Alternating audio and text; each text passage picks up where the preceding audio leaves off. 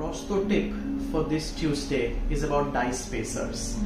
You remember that colorful liquid that used to be applied on a dye to create room for your cement space? That was a part of the analog world. Today in the digital world, that dye spacer is computed in microns automatically on the software.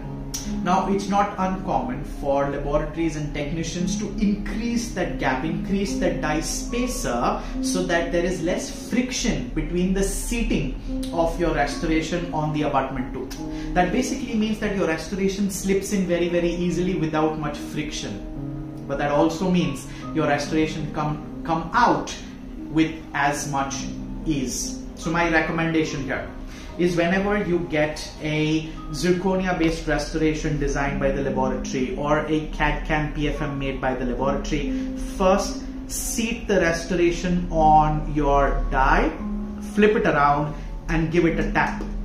Shake it and jerk it a little. It's important that your crown does not topple over, does not fall off. This tells you two important things. One, that your preparation has adequate retention form and your resistance form is good, which is very important for us. And second, it means the technician has not made a very loose restoration. Remember, glass ionomer cements depend very strongly on the taper and the retention and resistance form. So if you want to make sure that your crowns don't dissipate and topple off very easily, go ahead, try this trick and make sure your laboratories give you relatively tight restorations. If you like this tip, go ahead and comment on it, share it with your friends so that more and more dentists can understand the importance of correct dye spacer thickness.